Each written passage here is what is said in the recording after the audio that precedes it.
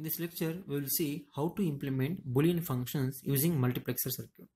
Right now, first we will discuss how can we implement any Boolean functions. So, what is the reason behind that?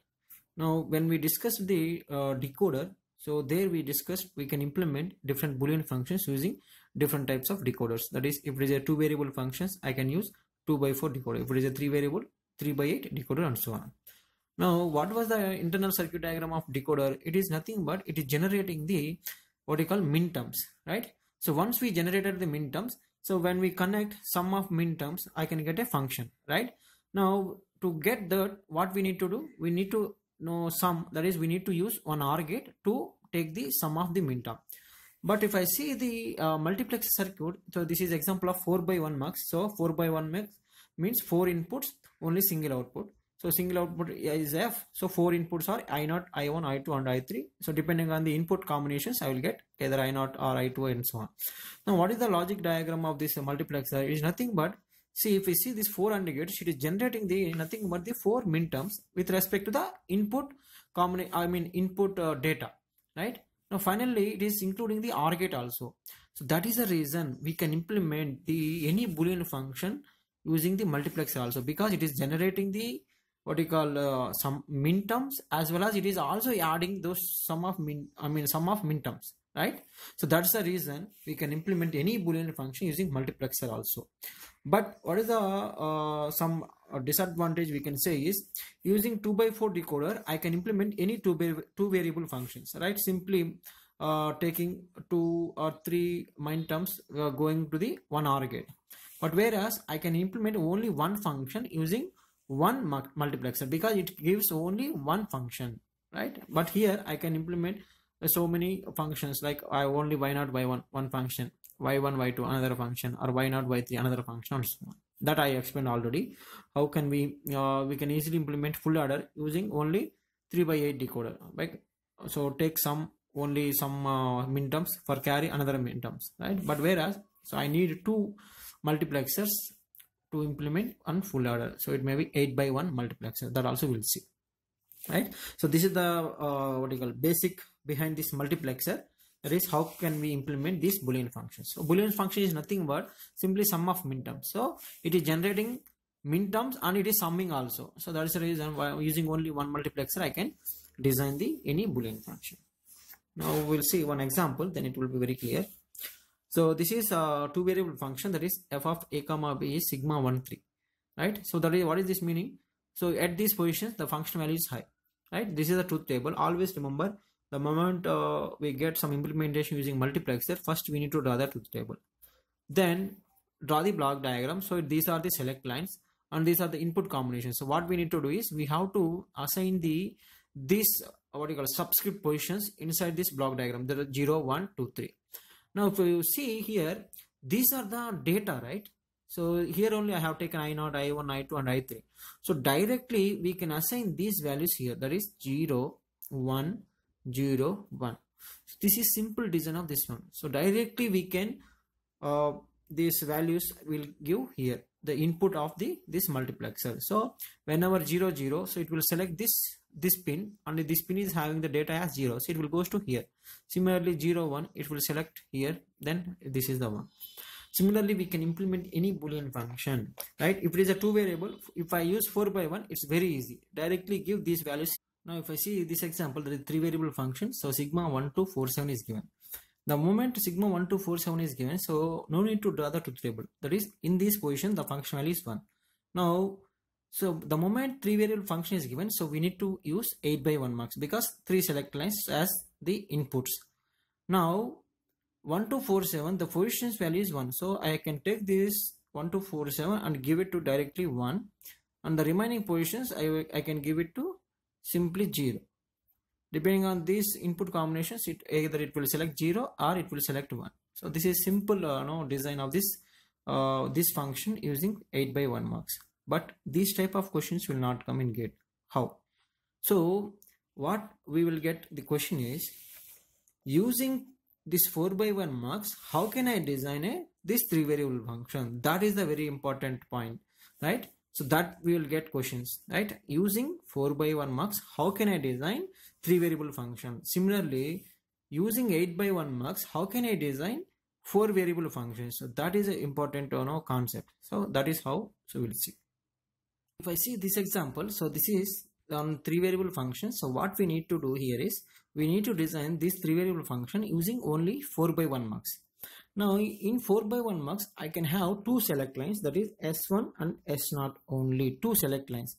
But these two select lines will serve as some input. So in these three input, who will be select lines, and the one variable will be there, no? So that will be as the input which will come. So that is the main concept here is, see, whenever two select lines are there in any 4 by 1 or 8 by 1, in 8 by 1, three select lines. So instead of 4 variable, now if I see this example, so this is 3 variable function, but what is the question is, we need to design this 3 variable function using 4 by 1 mux. So 4 by 1 mux will have only 4 inputs, 2 select lines, 1 output. But if I say I need 8 inputs, that is 8 data, right? These are the 8 data lines, that is I0 to I7, but I'm having only 4 data lines. So how can we design? Now the moment we see like this, from these 3 input variables, 2 input variables will be as a select lines, 1 input as the data line. That is a very important concept here. Now how it will be? Now the moment we see these are the 8 data lines, right? So here I need only 4. What you do is make 4 parts like this. See, 1, 2, 3, 4. In this 4 part, you can choose any 2 variables as a select lines. So generally we will go like this. So in this 2, 0, 0, 0, 0 is common. In this 2, 0, 1, 0, 1 is common. In this 2, 1, 0, 1, 0 is common. In this 2, 1, 1, 1, 1, 1 is common. So I can select A and B as a select lines because it is fixing for these two combinations. A and B are fixed. For these two combinations, A and B is fixed, and so on. Now, what is the function and C? So we have to relate this function value and C value. If you see in these two conditions, function is following the C. So for these positions, it's simply C. Now if I see for this input select lines, 0, 1 is input, but the function is simply 0. So I can make as simply 0 for these two input combination. Now if I see the third one, so if you see the F, so whenever C is 0, it is complement, it is 0. So it is just complement. So I can simply write C complement, right? Similarly, if I see the last one, so 0, 1, 0, 1. So F is following simply C. So what is the fourth one? Simply C. Now whenever 0, 0, what is the input? I can make simply C. For 0, 1, this is the condition. So simply I can give 0. Next 1, 0. So this is a C bar. So I can give directly C bar. Last one simply C. Right. So this is the simple design of this 3 variable function, but using only 4 by 1 mux. Right. So whenever it is happening like this, one input from this will act as a data line, right? It may be without complement or with complement, or sometimes we may get 0, sometimes we may get 1 also. Other 2 variables will be select lines. That's it, right? So if you know this concept, now you can design anything. These type of questions will get in the GATE exam. Now one more example. This is a 2 variable function, right? If I use 4 by 1 mux, it's very easy. So simply give this function value as an input, and these 2 are the select lines. It will give the function value. But how to design using 2 by 1 mux? Now what is the procedure? Simply make 2 parts, right? So in this 2 part, A is fixed and F is following B. So simply output is B.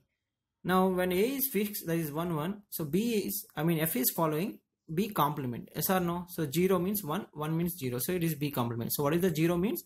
So it is simply B. What is S is equal to, or here S is how?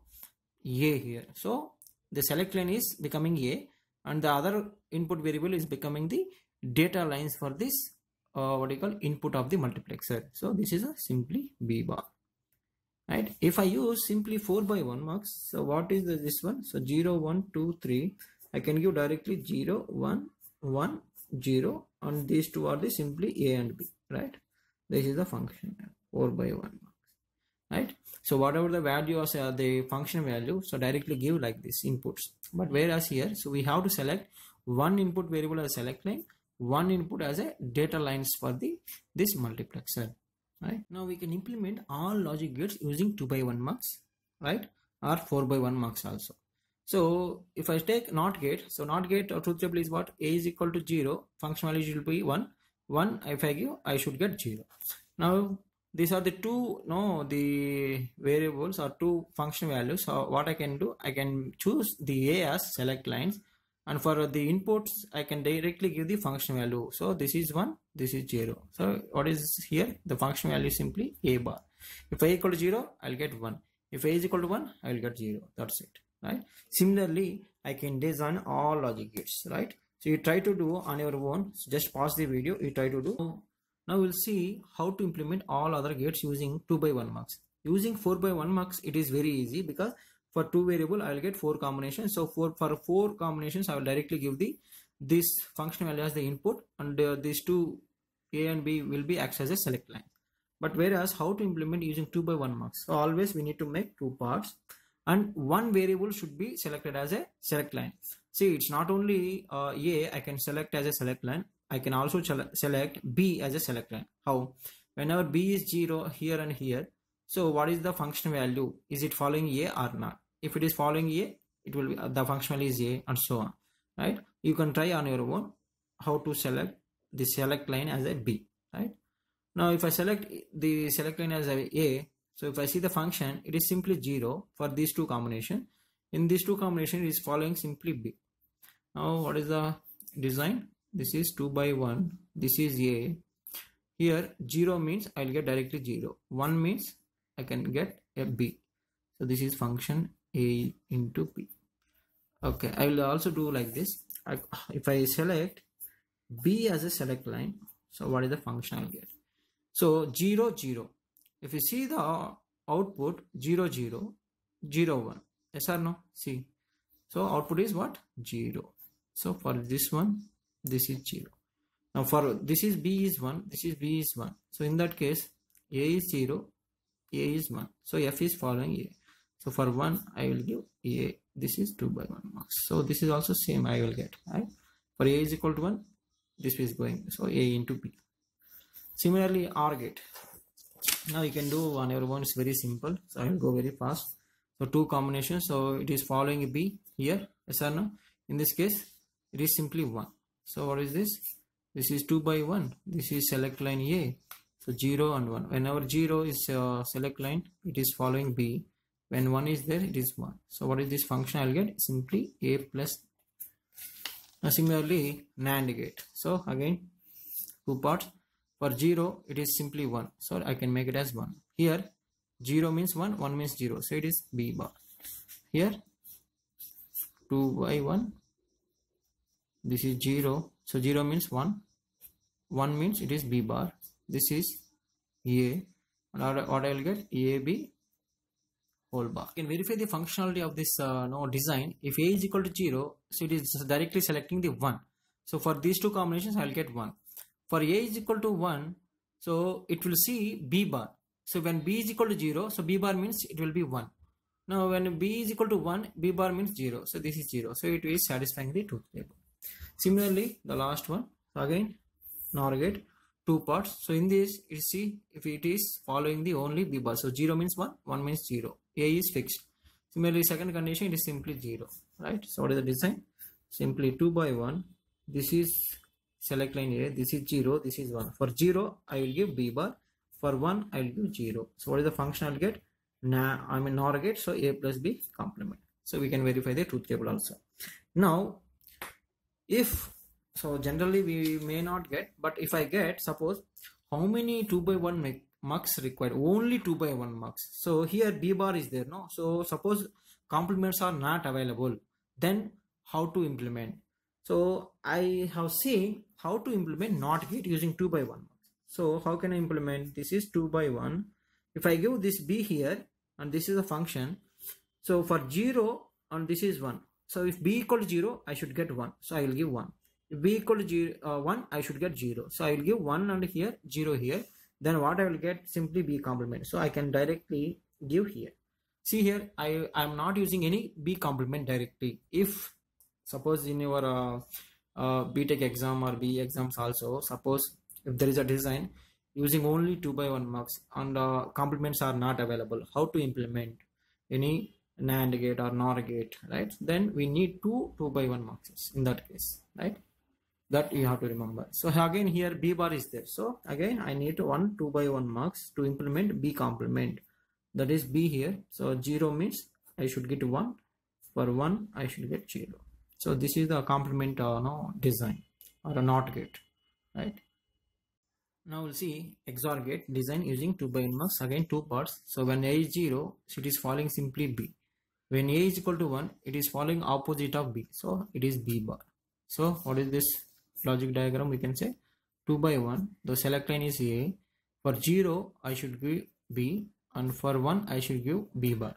Suppose again, if they say complement is not available. So I need one more 2 by 1 marks to design complement. So I will give B here. So 0 means I should give 1. 1 means I should give 0. Right? So this is the, what is the function I will get? A into B bar plus A bar B. Right? Similarly, XNOR gate. Again two parts. For 0, 0. So 0, 1. This is 1, 0. So it is B complement. But whereas here 1, 1. So this is 0, 1, 0, 1. So it is following B. Right? So what is the logic diagram? 2 by 1. So this is A. So for 0, I am getting B bar. For 1, I am getting simply B. Right? Now again, if not available, what we need to do? Again, use 2 by 1 marks. 1. This is 0. This is 0, 1. What is here? B. So I will get B. I can give directly. So 2 by 1 marks required to implement either XNOR or XOR gate or NAND gate or NOR gate if complements are not available. Right?